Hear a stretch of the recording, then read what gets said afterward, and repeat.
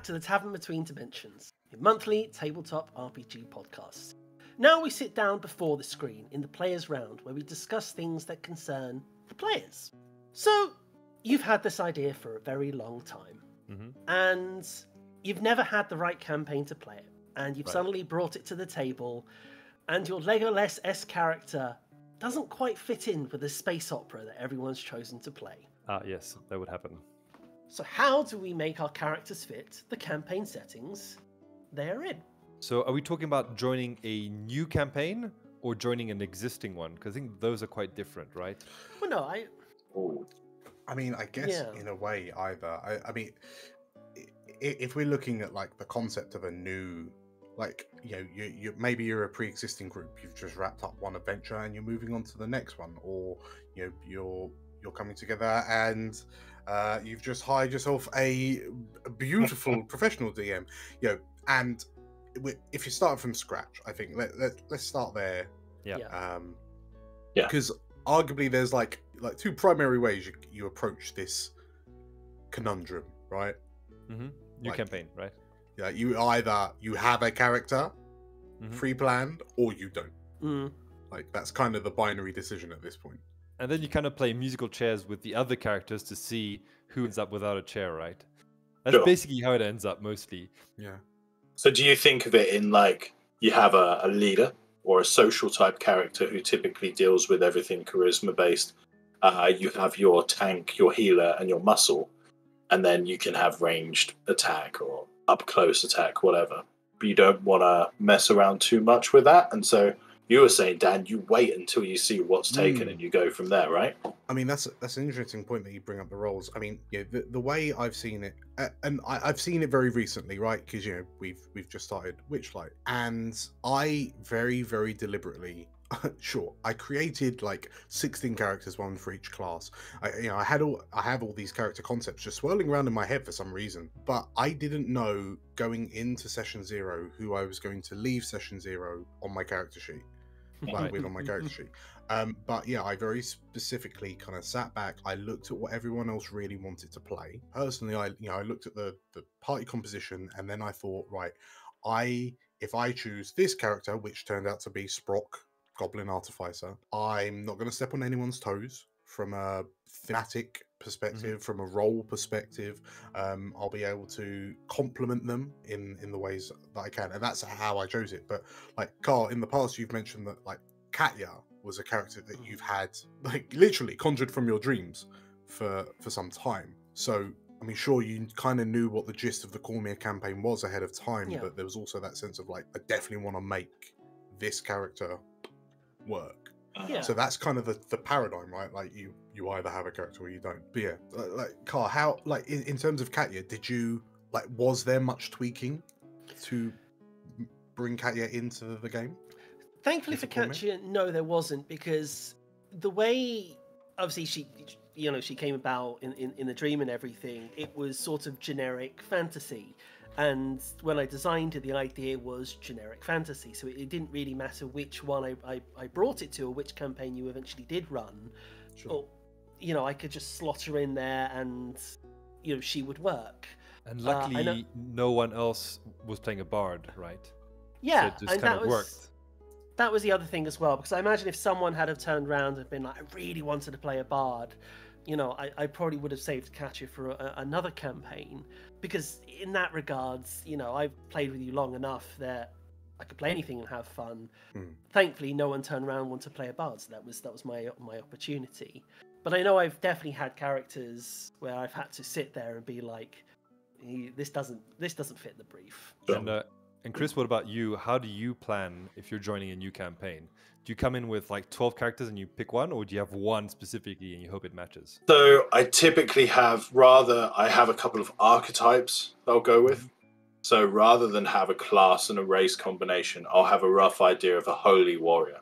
So whether that's a war cleric or a zealot barbarian or a vengeance paladin, you know, or I want to have someone extremely agile. Now that could be a blade dancer wizard. You know, it doesn't have to be a monk or a rogue or something like that. But I think it's often fun when you just come up with silly concepts. When you think about like, and I'm sure we'll come into this later. What would this person be like if I was to look at Rambo? What would Rambo be? Well, he's a ranger, right? Like he's a high survival ranger. He's out in the wilds.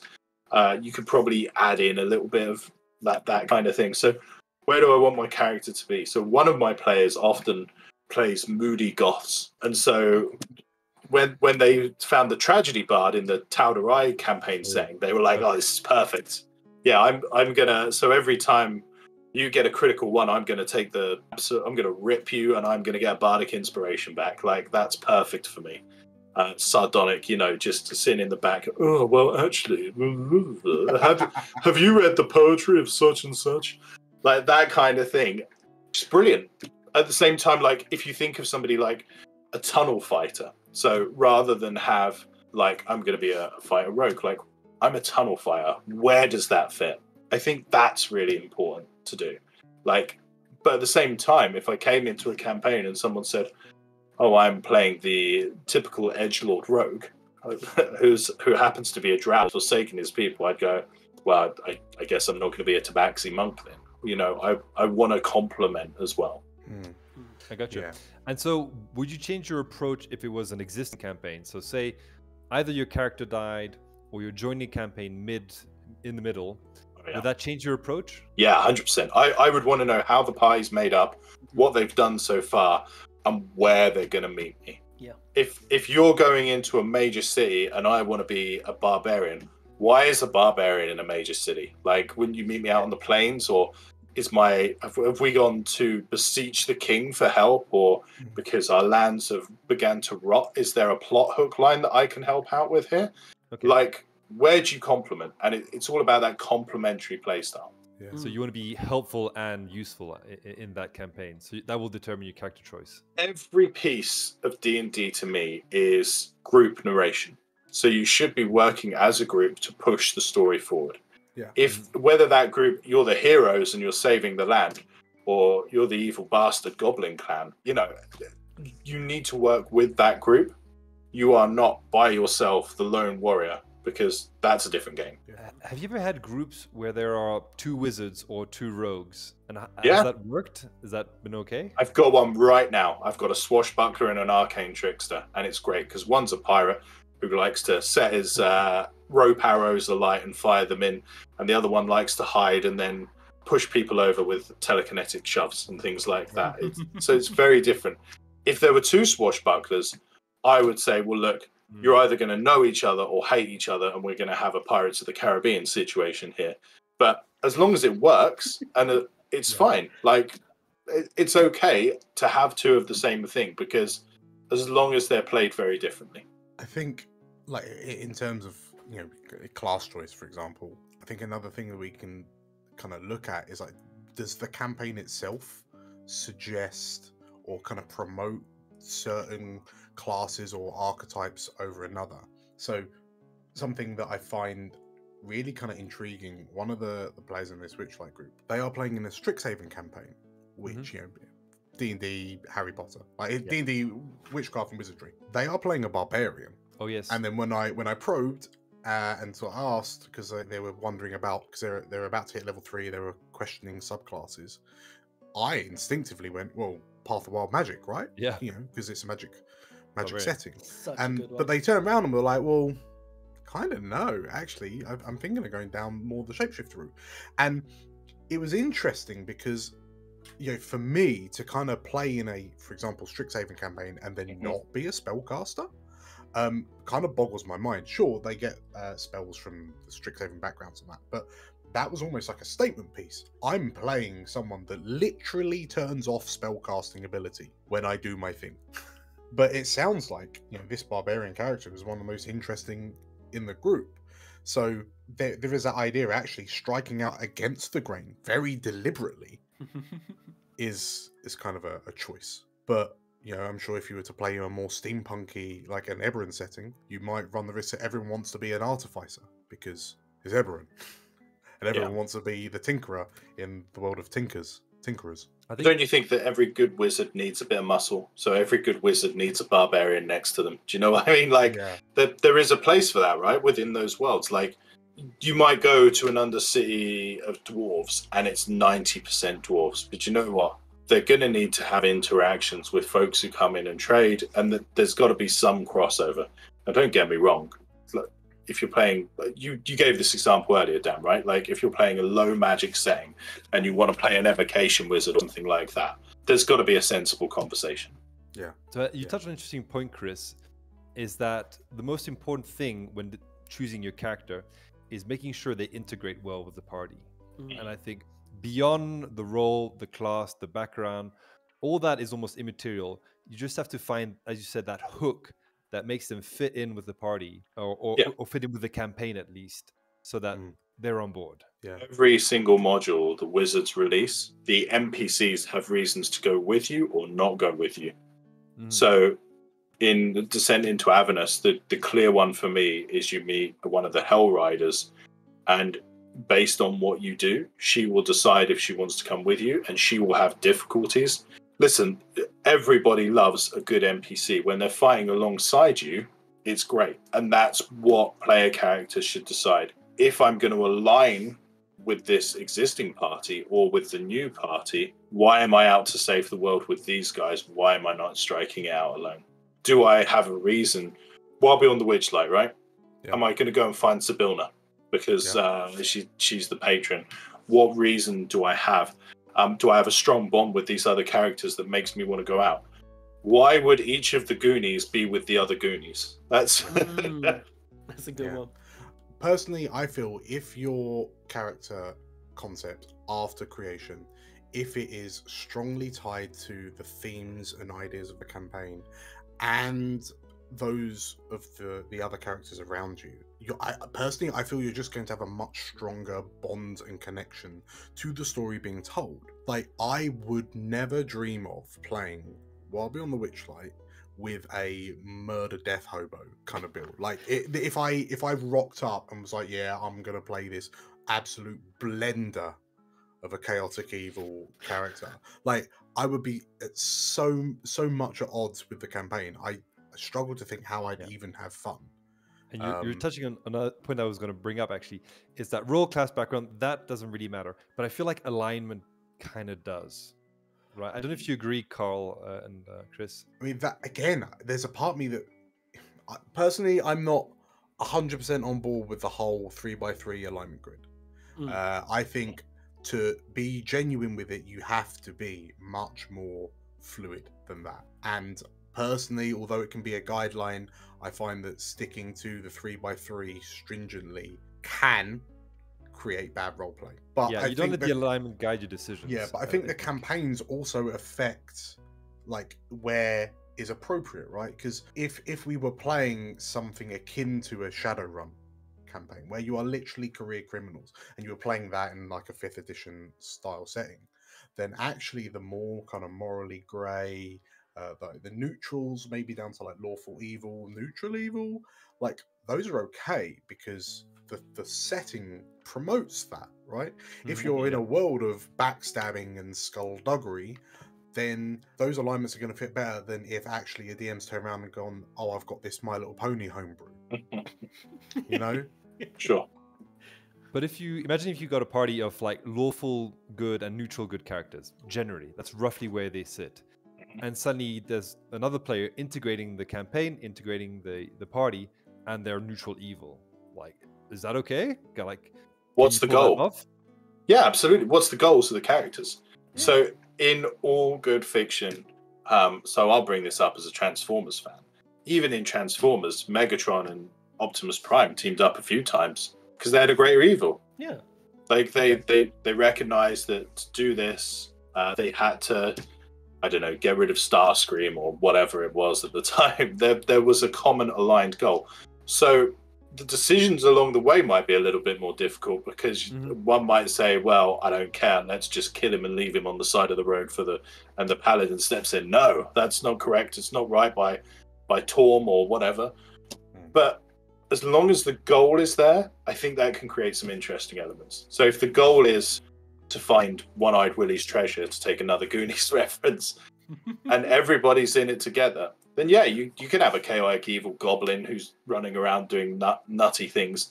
as long as the Goliath barbarian's there to pick him up by the scruff of the neck and drag him along to the next piece.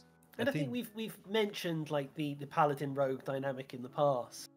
You're right. You know, it's always a fun one to play if done right. If done right. Yeah. I think that's the main thing. All the players have to be very conscious of that choice and buy into it, I think. Going well back to a point you brought up about kind of archetypes, it made me think that, and this might make Carl smirk, but across multiple campaigns in multiple styles and genres, I've got a character that keeps on rearing his beautifully maintained head, Meridius.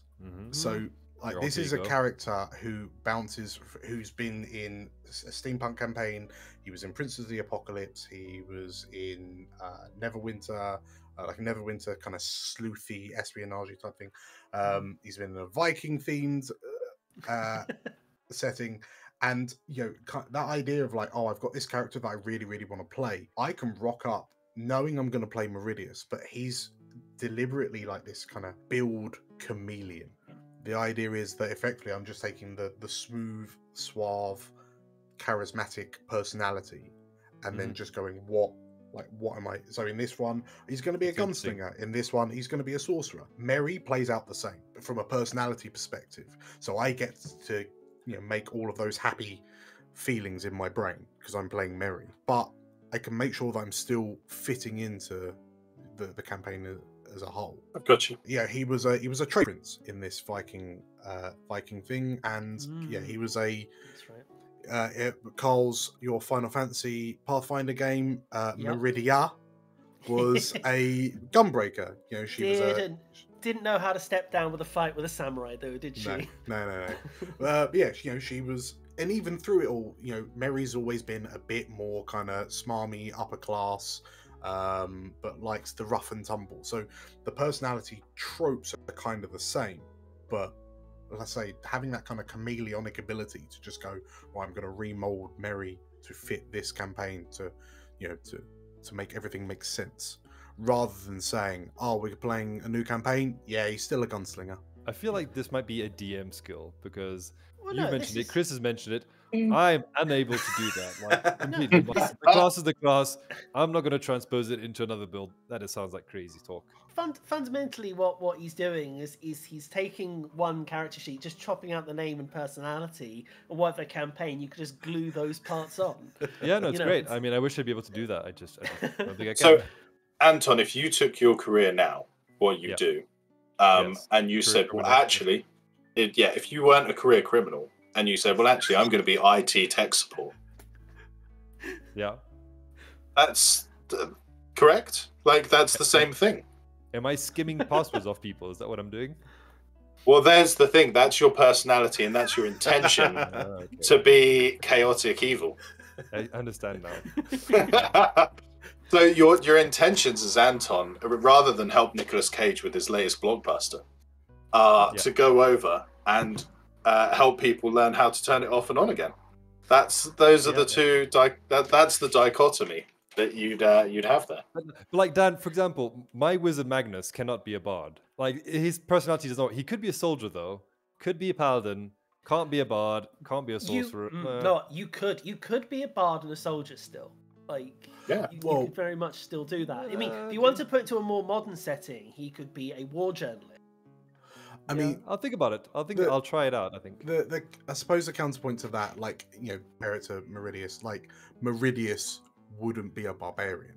Like, I'd never play Meridius as a barbarian. But so there's a limit to how far you can push it. Yeah, but you know, so in that sense, I'll look at what's available. So I guess another example is that Meridius crops up in the Shadowrun campaign, and he's definitely not a sorcerer. And like, you know, I take that personality of this smooth, suave kind of character, this fixer, if you will, and Merry is now the leader of the underground, like London Underground. He's the guy who knows everyone and like through the silver tongue kind of talks to them and kind of makes sure everything runs smoothly. He's fit seamlessly into that setting. He's still Merry. I'm going to use this. I'm going to recycle some of my old characters this way. I've never thought about it. But pro player tip right there. I might be I might be overstepping the line here, but I can't help but feel that there are some similarities between, say, Magnus in the Cormier campaign and Marcus in the Shadowrun campaign. No.